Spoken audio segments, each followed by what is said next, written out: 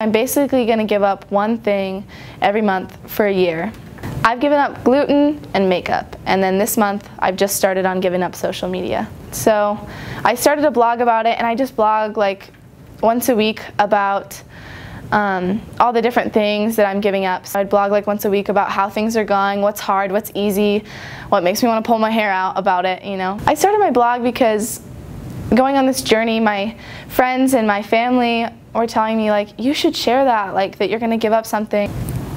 My friends are super supportive with it. When I started my first day of being makeup free, I had told my friends what I was going to do, and people had been reading my blog, and so I came to school the first day that I was makeup free, and I had like several different friends and people I barely knew approach me and just like look me straight in the eye, kind of look me up and down and be like, you look beautiful, which meant like so much, especially in that time of vulnerability. One of my favorite ones that I'm looking forward to in the future is giving up spending money. So since I do have parents, they cover the great costs of food and shelter for me and all the necessities.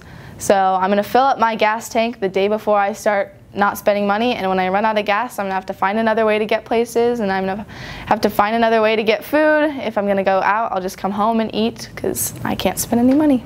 I really am gaining the gratitude for JudyAnn1999.wixsite.com/12monthsofmissing. Check me out.